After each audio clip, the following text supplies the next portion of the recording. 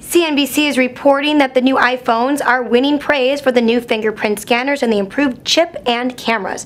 The cheaper iPhone 5C comes in yellow, blue, green, pink, and white and starts at $99. The more advanced iPhone 5S starts at $199. The fingerprint reader in the operating system of the iPhone 5S received rave reviews from multiple sources.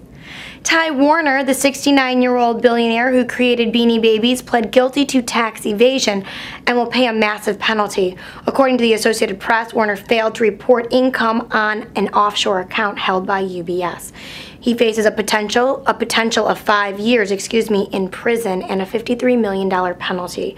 Branding experts do not believe that the owner is associated with the product and therefore do not expect the product to suffer in sales.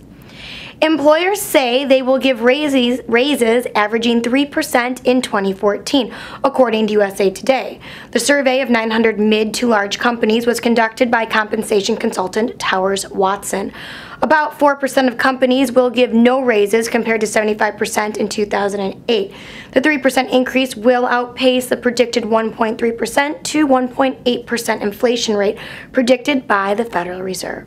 Reporting from Millionaire Corner, I'm Heather Kiley. Thanks for watching.